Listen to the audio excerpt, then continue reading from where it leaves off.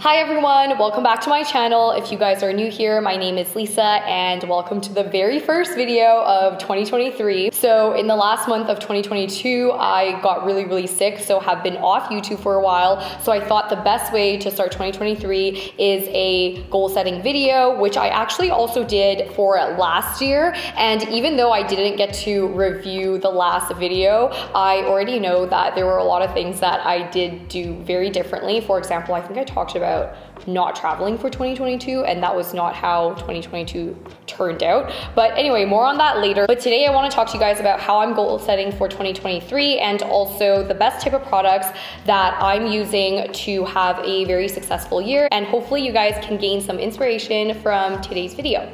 So how do you set your goals? The first thing is what I always do is I actually create a folder for 2023. I categorize my folder by year, and every single year it has things for, like, for example, my tax, whatever, but the first document for every new year is my goal setting. So every time I do my goals, I always put it in different categories. The first thing that I always like to do is having a theme. So for example, the theme of your year can be like, this year is all about working, grinding, etc. Or like the sole focus is achieving a healthy lifestyle. So whatever your theme is, I always think it's very good to have sort of like a big thesis statement type of thing, just so it kind of gives your intention for the year. And then I go into the different common categories. So the common categories that I have are career, financial, family, personal, overall relationships. That could be for friendships or romantic. And the very last goal that I always like to have for myself is a fun goal. So it's not just all very serious goals and stuff like that. I like to keep some vague and some very specific. It's just because what I learned from last year also is to be very flexible with your goals and kind of be able to set them, but not be really upset if it doesn't work out that way. Because for example, last year I really went with the flow and it worked out for the better, and a lot of my other goals were still achieved even though I thought I wasn't going to really travel, and then I ended up traveling a lot. So my biggest takeaway is probably just be a little bit more flexible with my goals. But some that I will share, for example, my fun goal this year is I really want to go to Hawaii, which I'm actually achieving because I already booked tickets. I would love to go to another surfing camp if possible. So last year I went to a surfing camp. I will leave a link to the vlog if you guys want to check that out. But that was really fun and I would love to do that again. The last thing is also to go on a cruise, because I haven't gone on a cruise with my family, and then also to travel with my family a little bit more. My family goal is to see my family in Taiwan, which I'm also planning on achieving in February, and spend more time with my immediate family because they live in Vancouver. For personal goals, I actually really want to read a book a week. I know that's aggressive, but last year when I made this goal, it allowed me to read just way more than I would have. And I want to watch less TV, sleep early, meditate, not medicate, oh my God, meditate. Continue to work out Mondays through Fridays, and also eat healthy but actually like it. So a more long-term health goal. Oh, that was actually the category I forgot to add. Always have a health goal because that's really important, and you always want to prevent diseases if you can. How are your 2023 goals changing from your 2022 goals? So in the beginning of 2022, when I first goal set, I honestly wanted 2022 to be a lot of work, and I didn't really plan a lot of fun with it. And then I ended up having a lot more fun. So this year I'm keeping it a little bit more realistic. I realize that everyone always needs to incorporate more of a well-rounded goal setting. So that's why this year I think that is a little bit different, because that way it really makes all the really hardworking days way better when you also have goals of having fun and being well-rounded. So this year I'm already starting off with fun goals instead of just being super work-focused. What product do you recommend for the best type of goal setting? One thing I learned from last year is having a full calendar, but I actually learned from my last year's mistake. So last year I got one of those desk calendars, and the calendar was rippable, but because it was rippable, I wasn't able to keep it. So this year I got this calendar right here. What I like about it is I'm able to hang it on the wall, but also continuously flip through. So you'll be surprised, but I'm planning to travel with this calendar all the time just because it makes it very easy for me to kind of lay out my plans and major to-dos and due dates. So this has been extremely helpful from last year. I think I just like learned not to do one of the rippable ones and have one that kind of comes together. The second thing is also I really like the type of calendar where there's a lot of room where you can actually write things down. There are some calendars that just kind of cut off here. So I think it's extremely important to have a section for notes. So this is my calendar for January so far. You can see that a lot of it is already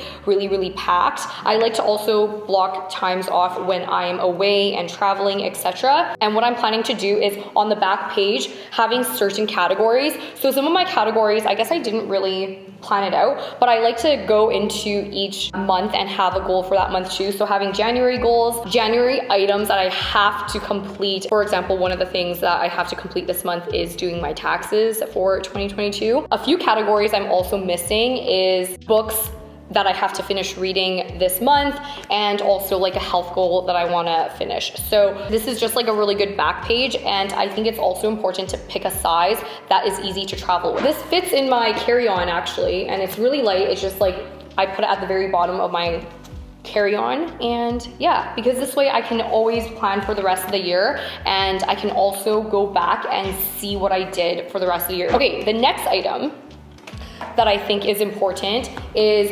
obviously planners. I honestly think that if you are an iPad planner, a digital planner, that's fine, but I'm personally a written planner girl. The biggest lesson that I learned from my last year's planner was that the planner itself was so bulky that I barely used it. This year, I'm trying a way thinner planner. As you can see, this is how thin it is. I think this is by Moleskine. Yep, this is by Moleskine. And I also realized the layout that really works for me. I think when it comes to planners, everyone's planner preferences are so different, and every single year I feel like I learn what I really need. So the two things I really need from my planner personally is I definitely need obviously all the days of the week. I wanted this on one side, but what I was really missing is a lot of room for me to take notes. A lot of the times that I have important meetings, I just want a little section where I'm able to take notes. So this is why I really like this planner, and it will be easy for me to travel and go on big trips with. So this is one of them. I'm also trying something different this year. I don't know how successful this is gonna be, so I guess, you know, TBD on the end of the year. But something I realized also is that whenever I'm traveling, I always have random ideas, and I really want a planner for my purse. But the issue is my purses are generally always very small. So that's why I decided to get a pocket planner. To be honest, I don't necessarily foresee this being my main planner or using it every single day as a planner, but I think it's mostly for note taking when I'm out and I have some ideas. I just want to really quickly jot it down. I know a lot of people can say, okay, well, why don't you use the phone? But like I said, I'm a very much like visual, and I want to write it down. I feel like it enhances my memory because it's already very short. Since we're already on the topic of books and journals, I'm just gonna go through the next two. So the next two items that are my must-haves, and this one isn't like a reiteration, because like I said, the previous three items are like, okay, what I've learned from my mistake, like what type of planner that actually works for me, etc. These two have always been a very big staple and has never been changing. So the two that I wanted to share is, this is just a general journal. This is also by Moleskine, and you can see here that I have a sticker that says May 2022. I'm basically gonna have another sticker when the journal is done, but this journal is just an overall blank journal. So the inside of this journal just literally looks plain. This journal just looks absolutely plain because this is just for me to write down my thoughts for the day, etc. I find that this is very helpful, especially whenever I am in between my therapy. If I really want to jot down my thoughts, and if I have a problem or if I'm upset, whenever I write about it, it gets me to really think about it or rethink about it and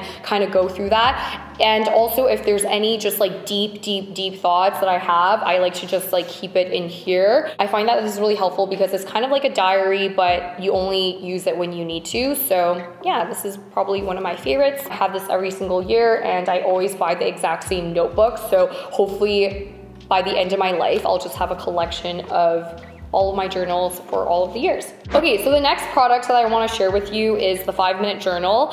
This is what it looks like. This one is mine. There's a bunch of different colors that you can get, but this is the most traditional color that I'm sure you guys have all seen on every wellness Instagrammer or just every content creator in general. This is the color they have. But pretty much the 5-minute journal is always part of my everyday. I absolutely love it.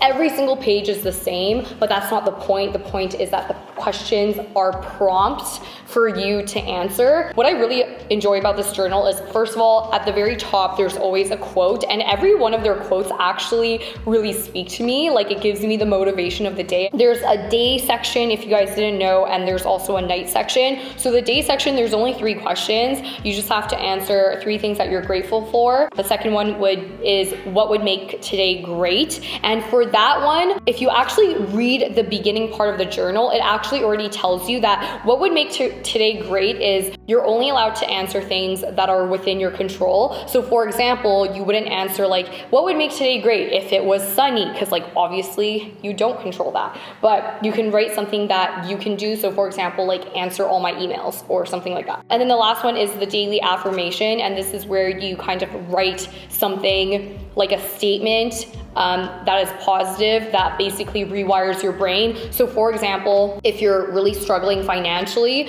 then your daily affirmation could be like, I'm very wealthy, or I am making a lot of money, or something like that.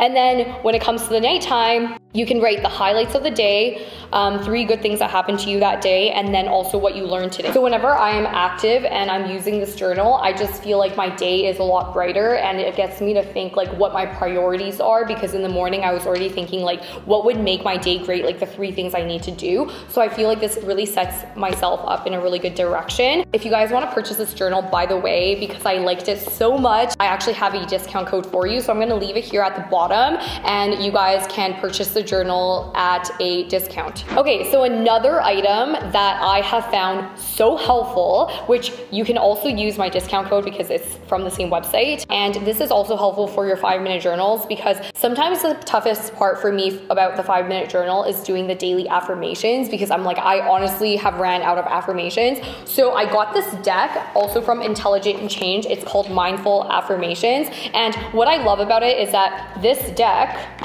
comes with all these affirmations that you can get inspiration from, and it also comes with this stand. So actually my morning routine, usually after I meditate, journal, etc., I'll read some of these just in my head, and then I used to like select, which I need to bring this back because I stopped doing it for 2023, but I would pick my one main affirmation for the day. I also already sort of shortlisted the ones that are relevant for me, because a lot of the deck, I realized that, you know, I already believe these things. So I wanted to work on the ones that I truly need help with, which you can include in your 5-minute journal. So for example, this one says, I attract people who help me on my journey. And let's just say if that's the one that you really want to be like a theme of the week, you can put it on this stand and leave it at your desk, and you can pretty much just always be able to glance at it and just think about it, because I think the important thing is being able to think about it constantly so that you're able to rewire your thinking. So for example, like I think one that I think would be extremely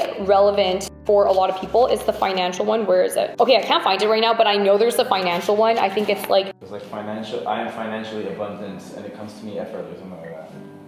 There you go. See, I don't, oh, there you go, right here. Yeah, you're right.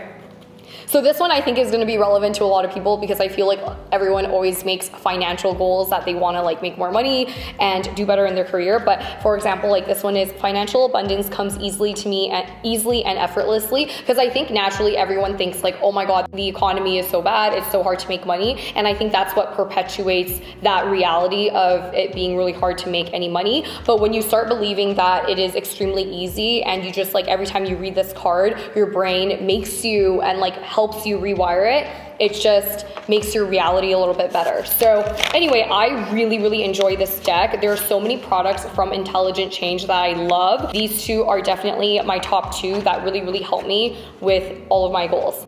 One thing I forgot to mention earlier, as part of my reading goal is I have a Kindle, and the reason why I needed a Kindle is because since I travel so frequently, I always want to try to eliminate weight. So by having a Kindle, I can cram a lot of books in this very little device and being able to read constantly. I think reading a lot also is what helped me a lot last year, because I realized that when I read a lot, it really helped me change the way that I behaved. Being on this like constant learning journey, I think is extremely important. So in 1 month, I like to split my books in half. So I like to read half nonfiction and half fiction, because you still want to have that joy in reading. And you would be surprised at like the number of learnings that you can actually get from fictional books as well. Even if you are someone who is very addicted to nonfiction books like I am, I still find a lot of help and inspiration from fictional books. That's why I like to divide my books in half. The last 3 things I wanted to share are just things that personally give me wellness.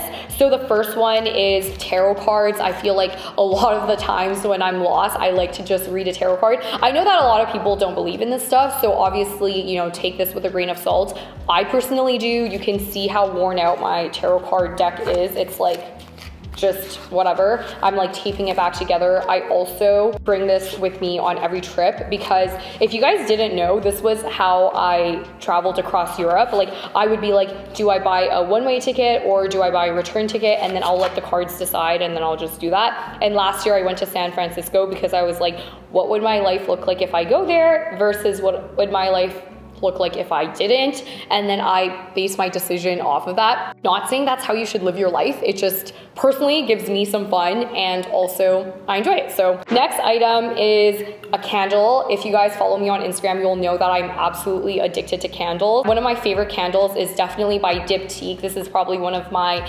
favorite candle brands in the world. The smell is just so nice, and one of my favorite scents is roses. So I actually have already gone through like 3 of these. And yeah, so definitely check that out. I have these candle accessories. As you guys can see, they're very worn out. These were also included in my monthly favorites video. If you want the links to any of these things, you can find it all on my Amazon storefront. But this is a electric candle lighter. I just really like this because since I light so many candles, it isn't worth me getting a bunch of lighters. I just think that's so bad for the environment. This is rechargeable, and I also love that this is long, so I'm not burning my finger. Back when I was using the shorter lighters, I just didn't really like it, and I know that there are longer lighters, but it is not that pretty and it takes up a lot of room. The second thing is like the candle accessories. So like the wick cutter and just like digging the leftover wax away. I just absolutely love that. And then one to cover the fire, I guess. The flame, there we go. Which one is to cover the flame? Like this. Like this. Actually, I like to use lids a little bit more just so I don't have to smell it. The last item is the Caudalie Elixir. You guys might know that I go through these like chocolates. I use this so often. I have the mini bottle and the full-size bottle for me at home, but I love bringing this around because especially during a long day, I like to just